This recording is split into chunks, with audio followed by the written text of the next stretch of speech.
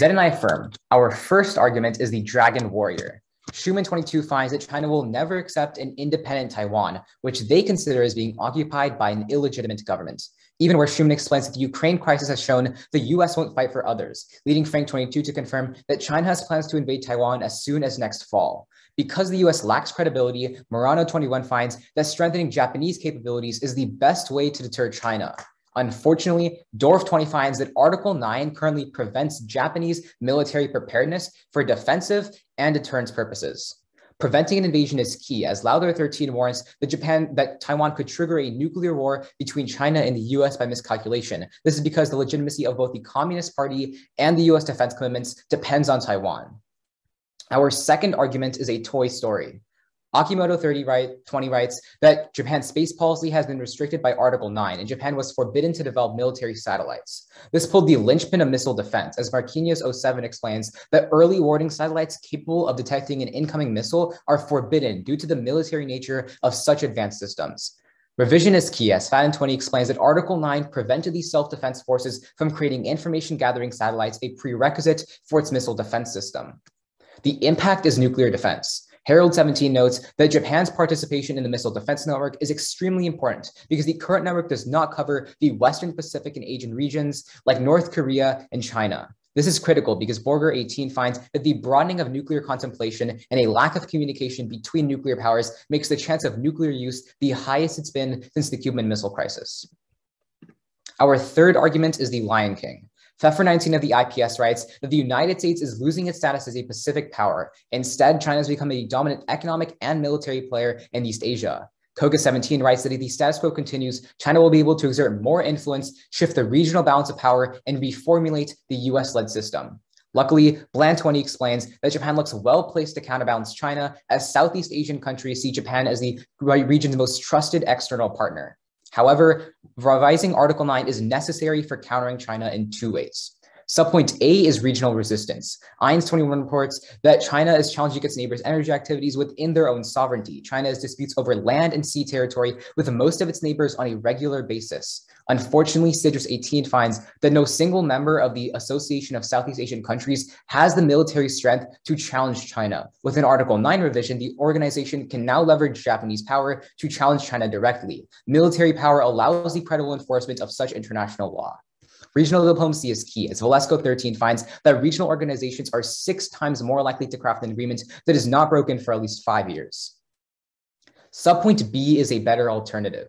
Already, Southeast Asian countries like Malaysia are decreasing Japanese influence. Nikki 22 finds that Malaysia will become more reliant on Chinese trade and investment. Luckily, Lee 14 notes that Japan's militarization enables the creation of a new alliance system. Weaker Asian countries will oppose China if a dwindling US has support from a stronger Japan anchoring multilateral alliances. Smith 21 confirms that for states to entertain balancing, there must be countries powerful enough to resist the rising power and provide security alternatives. The impact is a Game of Thrones. Sullivan 20 states that China will try to establish a regional hegemony in the Pacific and push US military forces farther and farther away from China's shores. He furthers that China is gearing up to contest America's global leadership. Alice 15 notes that war between China and the United States is more likely than not. When a rising power like China is threatening a ruling power like the United States, crises that otherwise would be contained can initiate a cascade of reactions that escalate. Devastatingly, Thompson 21 finds that in a war, China may resort to nuclear use because they have no way of determining whether an attack is nuclear or conventional. Beijing may launch its nukes before they think they are potentially destroyed. And the APA 13 finds that war involving less than 0.5% of the world's nuclear weapons would still threaten 2 billion lives. Thus, we negate, we affirm, my bad.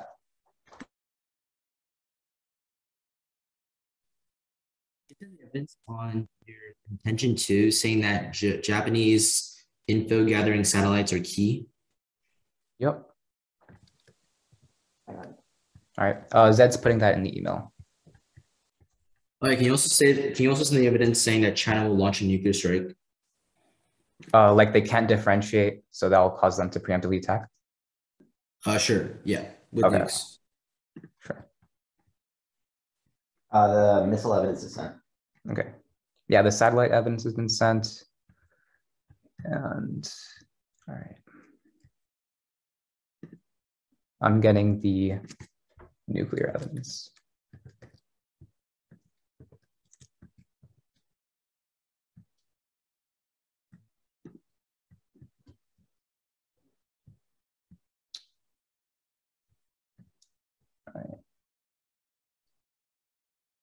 Cool. All right, that's been sent as well.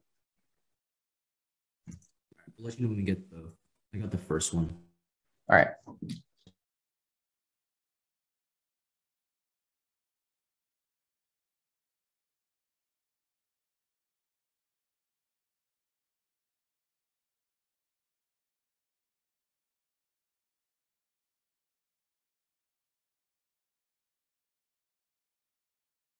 Okay, cool.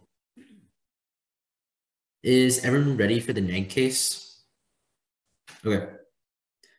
We negate contention 1 is foreign aid. Article 9 has turned Japan into the fourth largest aid donor globally. Furuoka 05 finds that foreign aid is the pillar of Japanese diplomacy. The government uses economic assistance to influence policies in developing countries due to the fact that all military actions are prohibited by Article 9. Revision provides Japan a militaristic alternative. Hang 19 argues that revising Article 9 could undermine decades of international aid flows. Japan may lose incentives to make contributions because they don't need to rely on soft power when ahead shift to hard power. Addison 15 contends that infrastructure investment can lift millions out of poverty. Japan, with its experience, should continue to make a major contribution.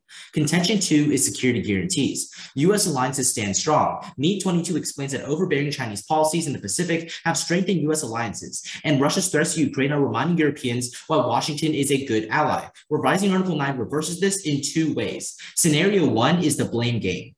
Asian allies pursued constitutional revision as U.S.-led, causing intense backlash. Kaufman 08 explains that Japan's revision of Article 9, viewed against the backdrop of nationalism, would have consequences for U.S. relations with Japan's neighbors. If it appeared that Japan rearmed because of U.S. support, the U.S. could find itself ostracized by vital allies like Korea and Thailand.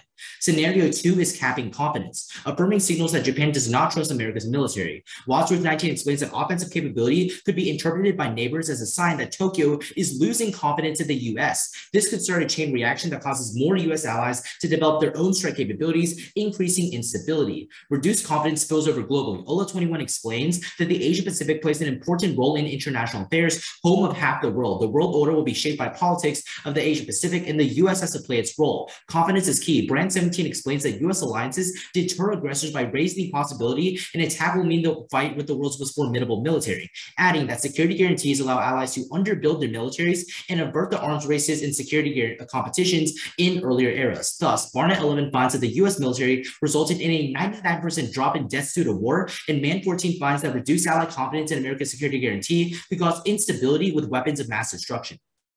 Contention 3 is constitutional chaos. Subpoint A is modeling. Article 9 has pacified East Asia. Tonson 17 explains that Article 9 is deeply embedded in East Asian peace, but its key role has never been recognized. Article 9 has hugely contributed to East Asia's pacification by creating a model of national peaceful development.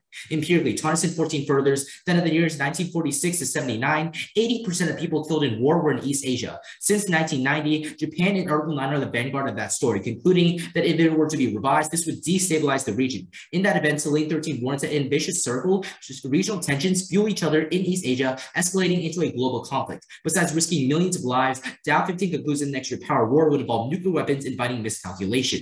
Subpoint B is a revision spiral. Despite occasional reinterpretation, the CFR 20 explains that for 70 years, Japan's constitution has remained untouched, a symbol of a democratic society. Breaking this taboo would create a storm of constitutional amendments. Sterling 20 explains that if Article 9 is revised, all other clauses would also need to be revised because all clauses of the Japanese constitution are interconnected. Japan's right-wing LDP would take advantage, turning Japan authoritarian. Gordon 93 explains that revision of Article 9 would open the door to conservative revision of other parts of the National Charter concerning guarantees of individual rights and the status of the emperor, concluding that constitutional revision is the most dramatic concern about democracy in Japan. Specifically, Takahashi 16 confirms that the LDP's draft revised constitution is a model for dictators everywhere. Rights would be restricted while authorities enjoy unfettered power. This would be devastating. Solus 21 explains that Japan plays a central role to rekindle liberal internationalism. The country boasts one of Asia's oldest democracies, concluding that Japan's credentials matter more in a time of widespread democratic backsliding. This breeds existential threats, as Diamond 19 confirms that the main threats to security all stem from authoritarianism, whether supporting international terrorism, proliferating weapons of mass destruction, or threatening neighbors. Thus, please negate. All right, cool. Ready for crossfire? Yeah. Okay. I'll start time now. In your last argument, you state that all the clauses of Japan's constitution are sort of intertwined, and if they change Article 9, they need to change the rest. So specifically, like which articles of Japan's constitution will need to be changed or revised? We say that every single one of the Constitution, every single article of the Constitution will have to be revised because our evidence indicates that they're all interconnected. This is because Article 9 is so key that it concerns Japan's development and its military and its international relations. That is why, for example, Article 96 would also have to be revised. Can I have a question? So what does Article 96 say? I can give you the direct quote of what the Article 96 says, but specifically it just says that it talks about the revision process, for example. Can I have a question? Yeah. Wait. Oh, yeah. Okay. So we'll get back to this later. You can have a question. Yeah. So let's talk about your case regarding a Taiwan invasion, right? Why does the fact that Japan gets more weapons mean that China is deterred from invading Taiwan, which is a completely other country independent of Japan? So specifically, we say that once Japan is able to create offensive capabilities and create a better deterrence posture, it disincentivizes China from actually going ahead and invading Taiwan because doing so Japan is not Taiwan, right? Yeah, I understand. Why is there any deterrence?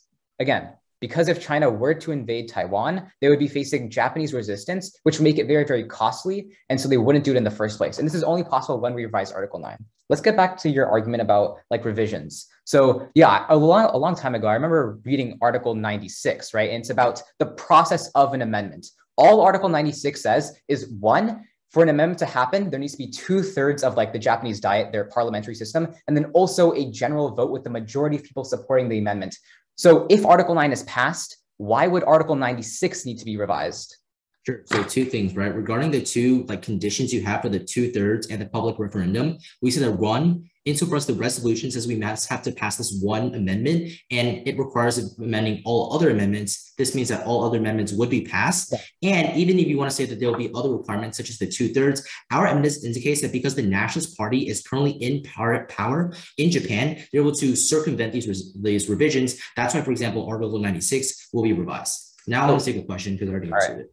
So let's talk about your argument on, for example, Toy Story and space satellites, right? You say there's a lack of nuclear communication right now, so we need satellites. Why can't nuclear hotlines solve back for this communication? Countries can just talk to each other on the phone through nuclear hotlines and not nuke each other. Why do they need satellites? So Japan doesn't have a nuclear hotline with other countries because they aren't a nuclear country in the first place. Yes, they do. But also, they do have remember a nuclear that hotline, and they do have satellites. The only thing is these satellites aren't offensive.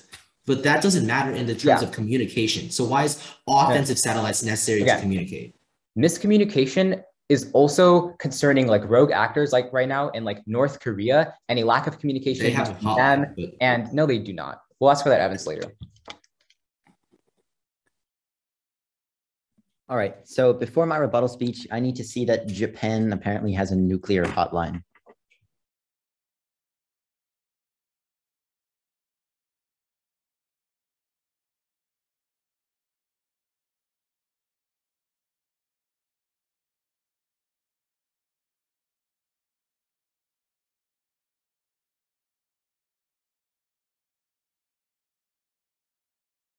All right, at least 20 seconds. We'll resume prep once we see the evidence.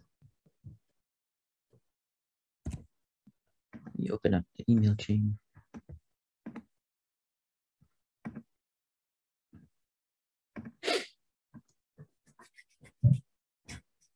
It's here now. Cool.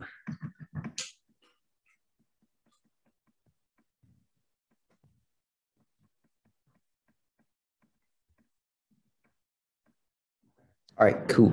We're resume prep starting now.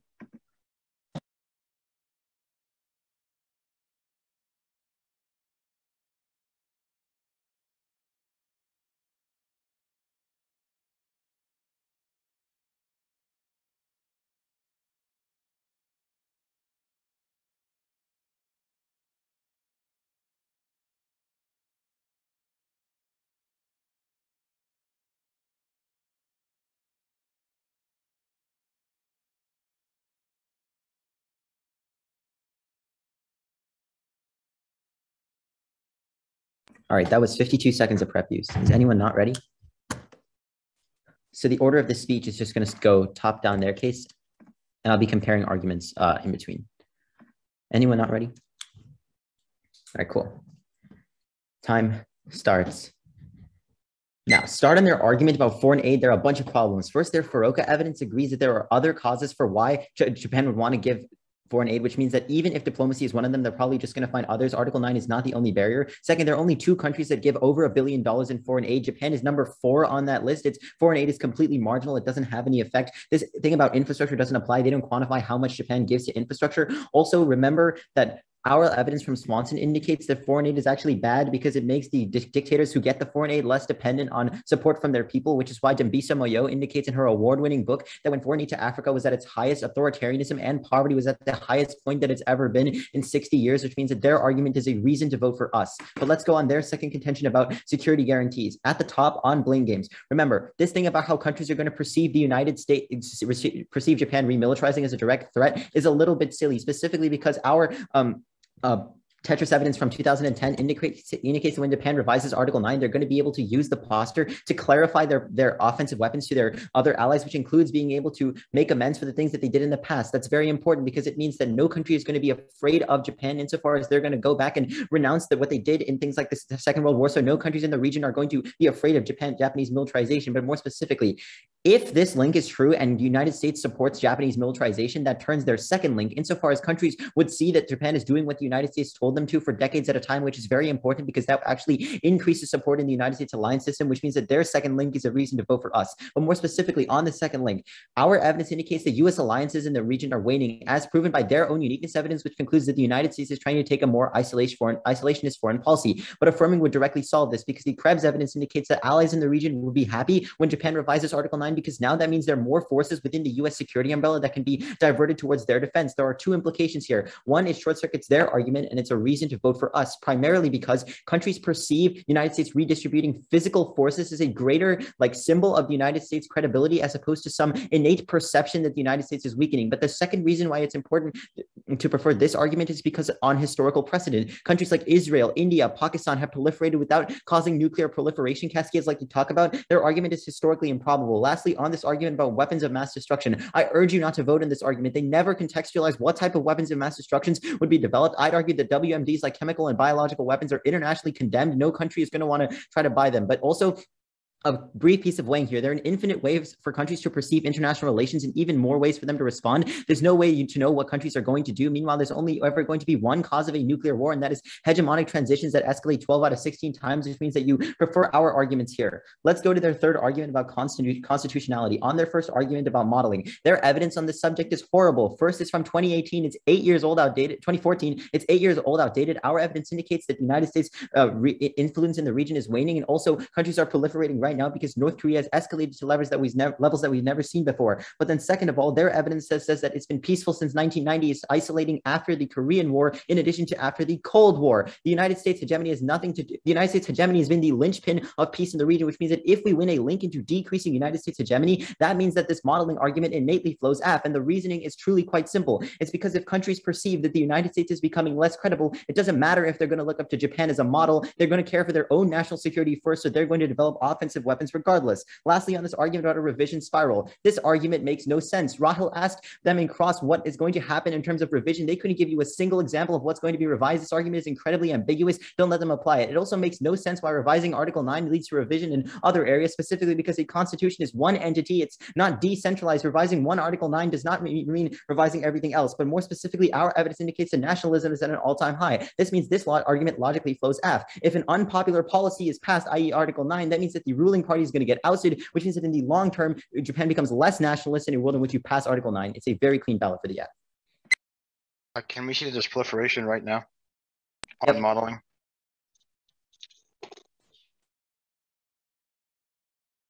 Can you also say that Japan becomes less nationalist once you affirm? That was off the top, but I'll see if I have any evidence for that. Oh, okay. I mean, if you didn't reference any, it's fine. Yeah, it's off the dome.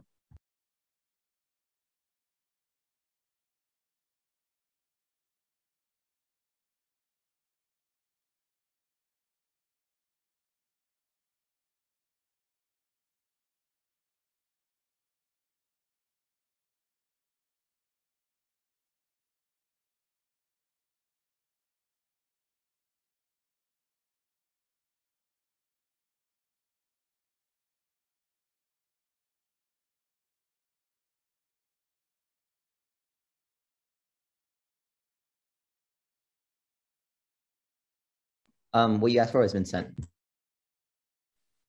Let you know when I get it.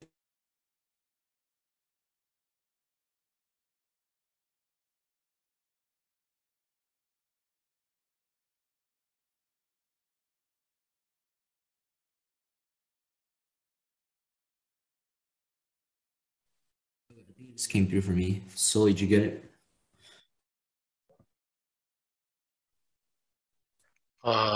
Yeah. Okay. I'll hold up my timer to show when I start my prep.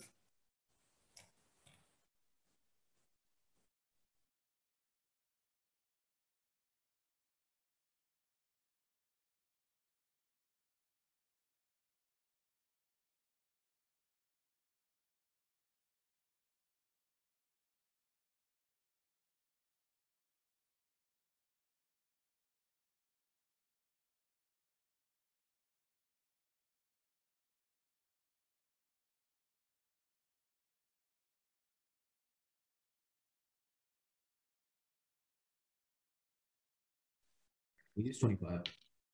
All right, order of my speech is just going to be responding to their rebuttal and then responding to their case. Is everybody ready?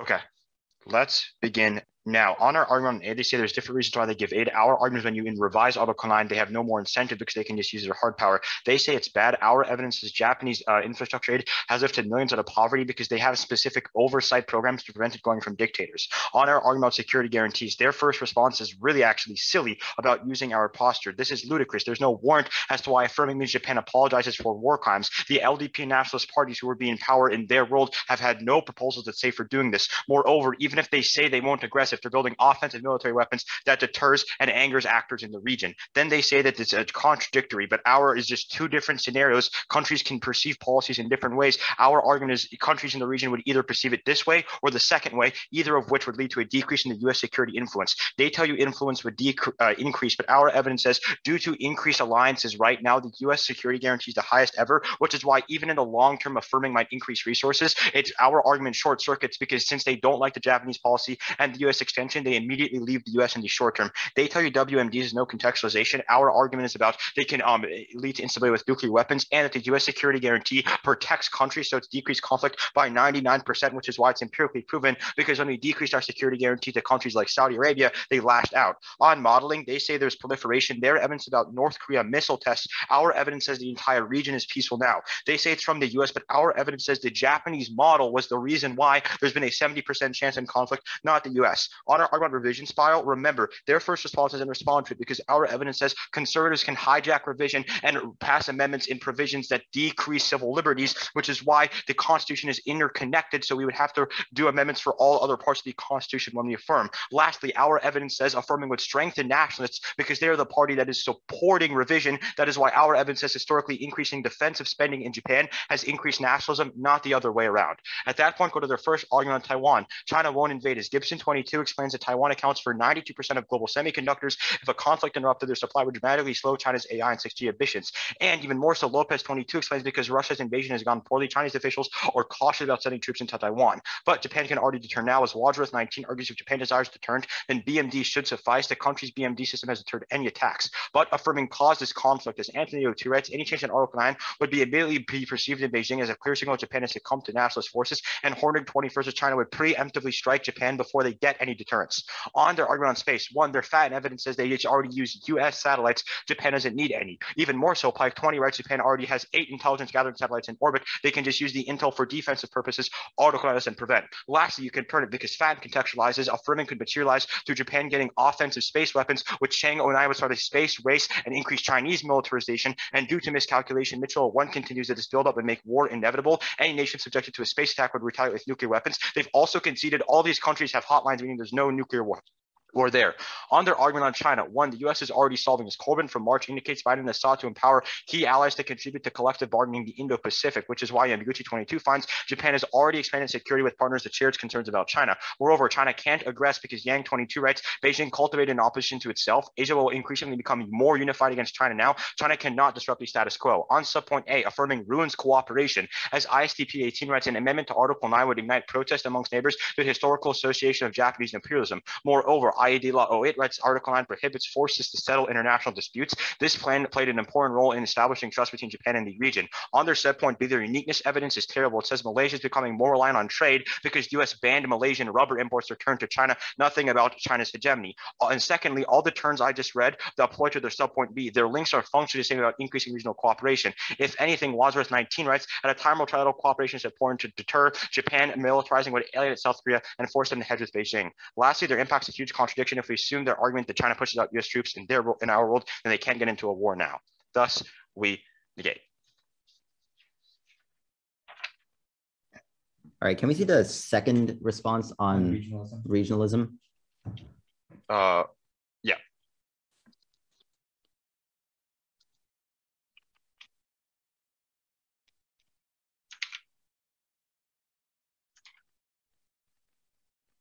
Okay, yeah, I set it.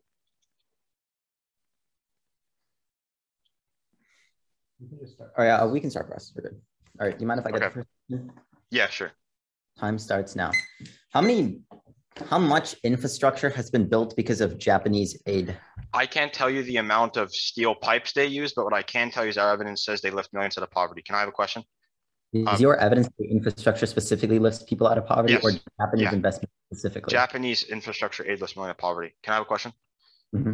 Insofar as the only example you give about any country turning towards Chinese influence is about Malaysia becoming more dependent on Chinese rubber imports, how does that at all prove that China's increasing influence now at the point at which it leads to a nuclear war?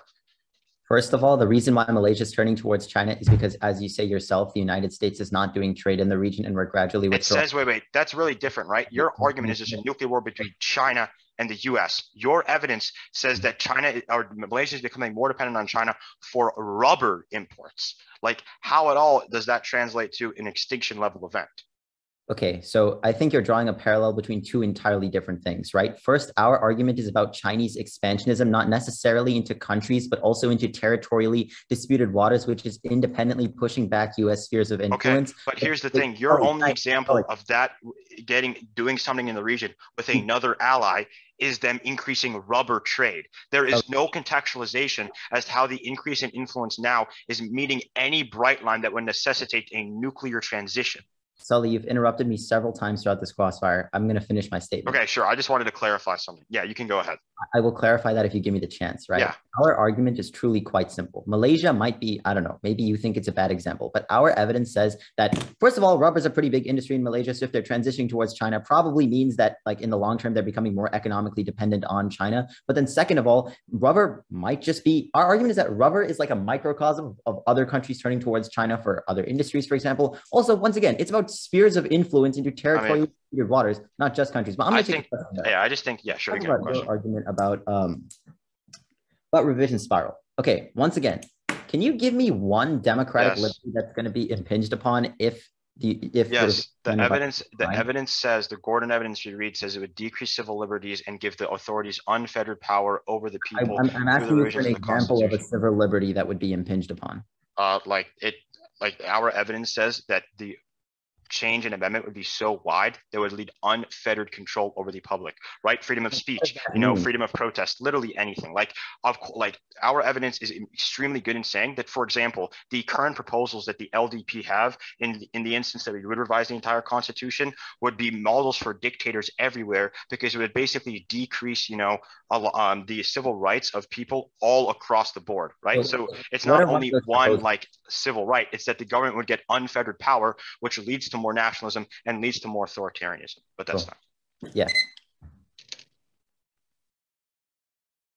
Okay. So, sorry about the echo. I want to take some prep time before summary. I'll start that now.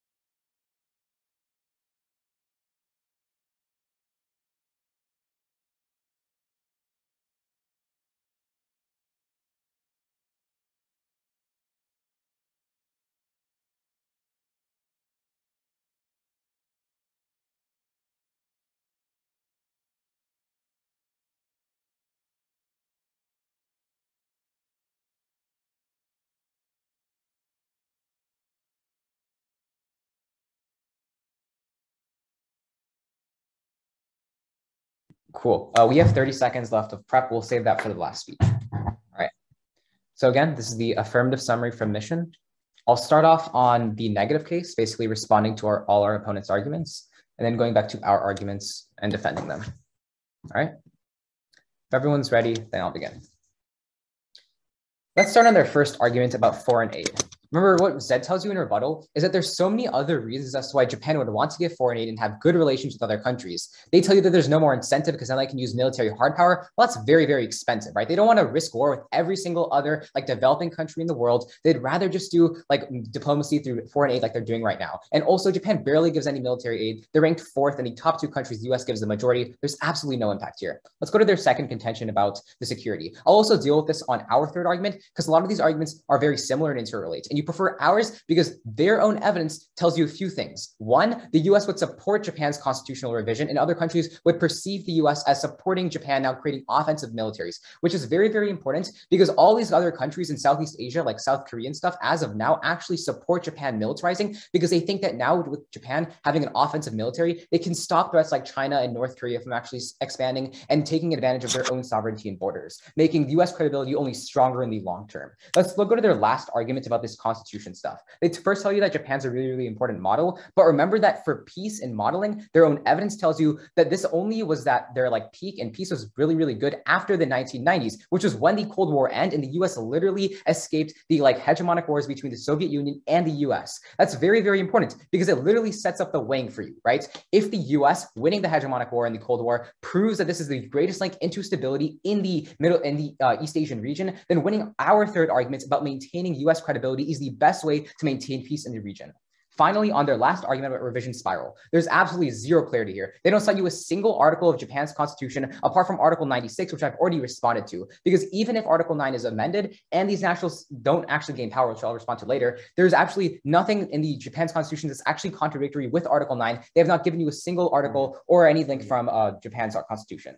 At that point, let's go to our case. You're voting on our contention 3. It's very simple. Right now, the US power in the Pacific is waning right now, and China's taking advantage and expanding further. On the status quo, the current path we're on, China's expansionism will be able to provoke conflict and draw the US into a potentially nuclear war, threatening 2 billion lives, which again is the biggest argument in the round.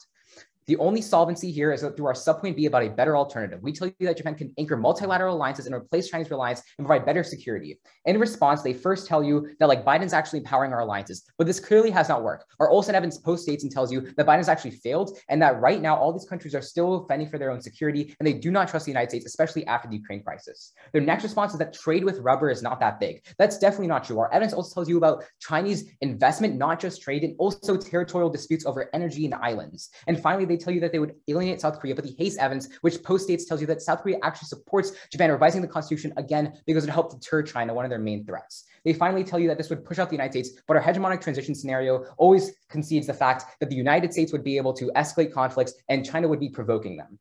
On our first and second arguments, all these responses are very contradictory. The defense takes it all out. You said the evidence saying that South Korea wants Japan to make weapons. Yeah, that allies want Japanese militarization, and whatever evidence you says post-states ours that Biden has failed. All right, I'll get that.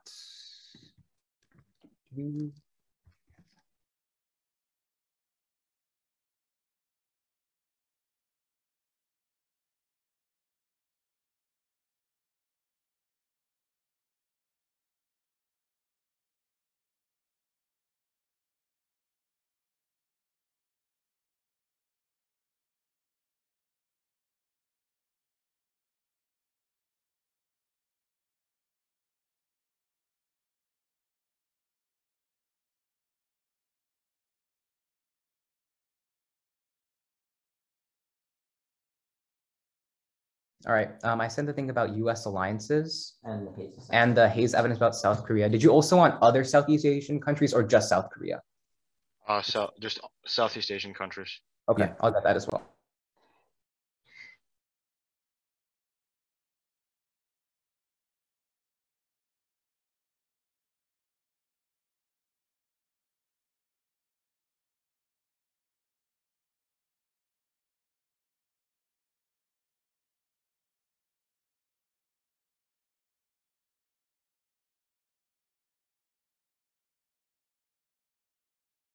All right, that's also been sent.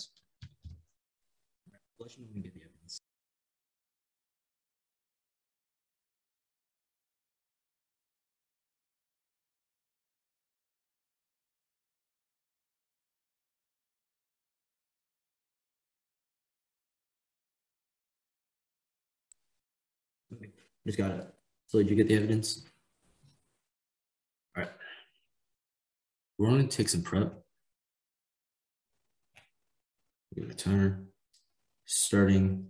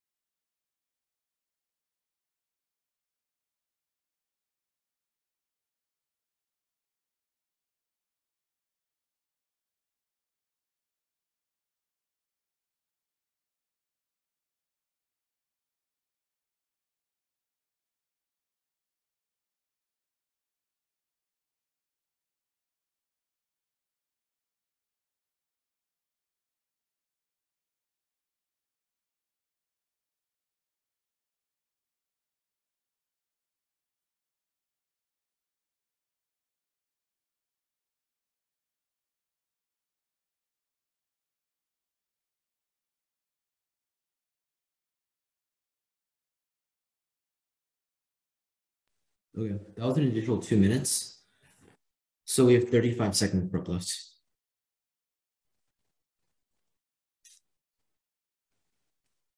All right. Is everyone ready? Okay. Order is going to be starting on the neg. Then I'll do Wang, explain why our arguments come first, and then I'll respond to their argument on China.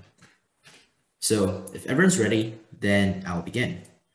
The most important argument from our case is in our second argument about security guarantees, specifically our first scenario about blaming the United States. Our argument is very simple. We said that the United States alliance system is strong due to global aggression reinvigorating its resolve to protect allies. Conversely, revision will be perceived as nationalist aggression by allies and backed by the United States, forcing these allies to ostracize the U.S., collapsing Asian influence, the linchpin to American global influence due to its huge population and global military hub. Negating is key as U.S. alliances deter adversaries and protect allies, decreasing conflict by 99% globally, saving hundreds of millions of lives. They give you two responses. First, they say that the United States supports Japan. This is our argument. We say that allies don't like that. That's why they blame the United States. Second, they say that South Korea supports Japan as well. Bunch of problems here. Number one, we said that the warranting always comes to our side because we said that during World War II, when Japan had a military, they committed many historical atrocities. That's why our current allies in East Asia are scared of Japan getting like weapons right now. But second, we said that these allies perceive it as a nationalist policy. That's why they blame the United States and Japan. And third of all, their evidence just says that they're supporting Japan right now. That changes when you affirm because Article 9 is no longer in place. Now, let's do the Wang as to why our argument on security guarantee comes first. We say that our argument comes first on cooperation, on time frame, because we say that as soon as revision happens, these countries get scared, meaning that even if Japan can and want to increase cooperation in the long term, it doesn't happen when you affirm because no countries want to cooperate. It has to be reciprocal. At that point, let's look to their argument and as to why their arguments are not true. They really mishandled the overall response that Sully reads in rebuttal. What Sully says is that China is not aggressing right now because Biden and Japan are already doing regional cooperation with other East Asian countries. Insofar as that's already happening in the status quo, there's no reason for you to revise Article 9. That's really key. They said that Biden is pulled out. No, our evidence is from last month and is more recent, saying that Biden is actually cooperating with these East Asian allies to deter China. So if anything, U.S. Security guarantee is high right now. But second, they fully concede the turn on preemptive strike. We say that as soon as Japan starts developing their own offensive capabilities, China sees that as an offensive, as an existential threat, and that's why they'll preemptively strike Japan, causing this all-out war. Insofar as you don't see war happening right now, the only risk of this war happening is when you vote for my opponents. That's why you don't want to vote for them. Then, finally, let's look onto their argument specifically about China. There's a few problems here. Number one, remember that they concede that Japan will no longer have an incentive to use soft power. They no longer have an incentive to use diplomacy, but instead they'll shift over to hard power. That is because they now have a military, and it's way more cheaper to use the military than use diplomacy overall. But remember, they have literally no evidence as to why Chinese hedge is increasing right now. The only evidence they have is that Malaysia is importing more rubber from China. Think about it logically. There's no warranting as to why Malaysia, their only example, importing more rubber means that suddenly Chinese hedge will overtake the United States and causing this all-out global war. The argument is extremely improbable. You should not be voting for it. At the end of the day, insofar as diplomacy and cooperation is already happening right now, you don't need to revise Article 9.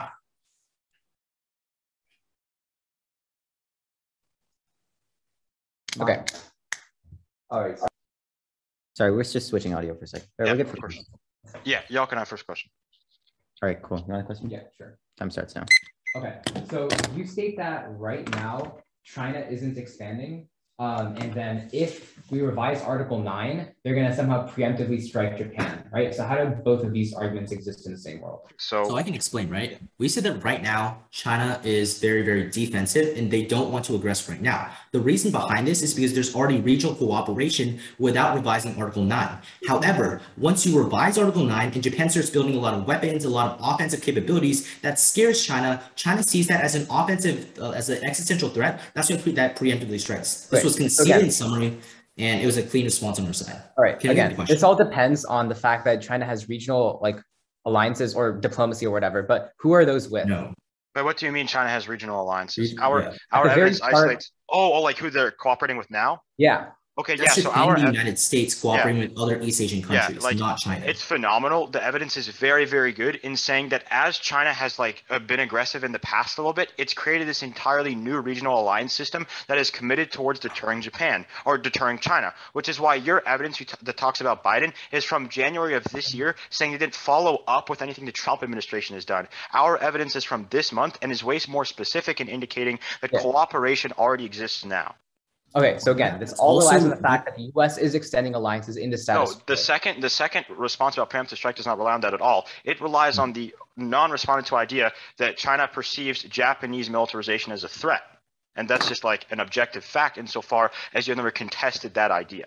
Well, I mean, our link kind of stands as a testament to that, right? The idea is that if Japan makes military alliances, then China can't afford to see it. Sully, can I finish? Yeah, sure. Sorry. I was just, means that China can't see it as an existential threat because the cost would be too high, which is why they wouldn't be able to expand. We give this analysis. There's two problems with that, right? Well, I could get it if you want. We give this analysis that says that, to do regional cooperation, to do this diplomacy, it takes time. Our argument is as soon as you affirm the process of revision, China thinks is a threat, so they immediately preemptively strike. It's in the word preemptive. They don't want to. If you know this, I'm pretty sure all of East Asia does as well. And if that's the case, then the alliances will probably also be catalyzed just as fast. I mean, right? Every time there is a threat, if that threat is existential, countries will probably band together faster now that there is an ally in the region to anchor those alliances. The alliances would probably occur at the same rate. I find it very difficult to believe that you have stumbled across some piece of analysis that East Asian policy analysts don't know, right? I think but the fact that Japan developing weapons is a threat. Obviously, no other country will want to cooperate with Japan if they view Japan as a threat. Wait, really? On top of that, that's not really grounded in reality what you just said. It takes time for countries to do negotiations, to do diplomacy, to work out all their differences. As soon as you affirm it's a unilateral action by China, it goes a lot faster. It's just one Zoom call away. One Zoom call. That's how diplomacy works. All right, we have 30 seconds of prep. Start that now.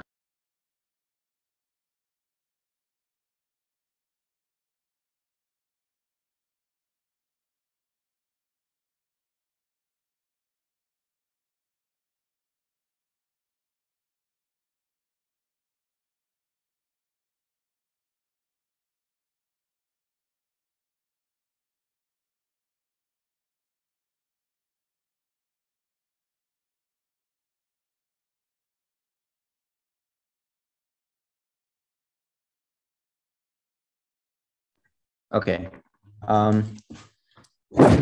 It's going to start on our case, the weighing, and then their case. Okay. Time will start. Now, start on our argument about the Lion King. It's pretty simple. Right now, China's expanded deeper than ever into the South China Sea, which is bad because they're pushing back the United States' spheres of influence. This is terrible because our evidence indicates that both superpowers right now are on track to a hegemonic transition period, which could lead to a nuclear war killing 2 billion people. Our evidence indicates that if Japan revises Article 9, it would be important because Japan could portend the creation of a new alliance system in East Asia to push back Chinese expansionism, preventing this conflict from ever happening. They give you 4 responses, but none of them actually take out our argument. Their first 2 responses says that China is not aggressing because Biden is doing a good job of making alliances. They say their evidence comes after ours. Don't look to recency comparisons. That doesn't adjudicate anything. What does adjudicate things is our analysis that tells you from Sidaris that even if these alliances are happening on paper, China is still physically expanding, which means that it doesn't matter if these alliances are happening. The US alliance system is still structurally weak because China keeps expanding. What actions speak louder than words. Then they say that there's an existential threat and China would perceive that and attack. But they miss our analysis that if Japan bands together and creates this alliance system, which would happen the second you affirm, because all it takes is a small amount of diplomacy, which happens almost instantaneously, China could not perceive this as an existential threat. And also China's a rational actor. They can't start a conflict if they know that they're going to lose in the long term. More specifically, they claim that China has created this barrier that blocks them from being able to do diplomacy because it allies people against them. But they have conceded our analysis that even if countries are allied against China, they need Japan to anchor that alliance in the first place and actually unite them to push back against Chinese influence. At that point, go to the weighing. They say they outweigh because their argument is on time frame, but they never tell you why you should prefer short-term impacts. We tell you prefer our argument on time frame because our argument is that a hegemonic transition period, which lasts for decades at a time, creating smaller regional wars, which A, link into their argument because it's a higher likelihood that countries want to develop offensive weapons. 2, our argument culminates in an impact that is larger than their 2 billion over some uncontextualized 99% decrease in death. But then third, and most importantly of all, remember, their analysis is entirely predicated on the idea that countries don't like Japan's proliferation, but their analysis is from World War II. Hayes 19 postdates and find that countries know that there are existential threats in the region, which is why they actually want Japan to proliferate. The round is very, very clean for the pro. Thank you for your time. Okay, we'll take remaining prep starting now. We have 35 seconds left. Want to start?